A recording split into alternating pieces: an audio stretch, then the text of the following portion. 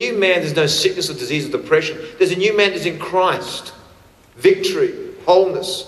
Put on the new man, put on Christ, which was created according to God in true righteousness and holiness. In the Amplified Bible says, and be constantly renewed in the spirit of your mind, having a fresh mental and spiritual attitude. See, this whole thing about healing to me is not just a one-off thing I do.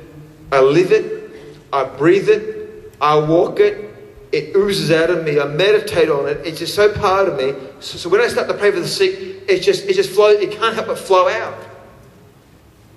I was sharing with some of the ministers the other day how, at the beautiful story in Elijah, how Elijah went to Elisha, how there's a Shunammite woman, how she recognized Elisha and the mantle and gifting in his life, and she built a room for him. And the time came when she needed a miracle.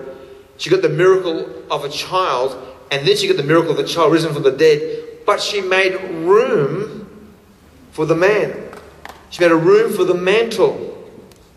It's very easy in churches to make room for good music. That's great. Good worship. Make room for etiquette. Make room for good messages. Make room. But you know, this is the truth. If you don't make room for something, how can God come and dwell?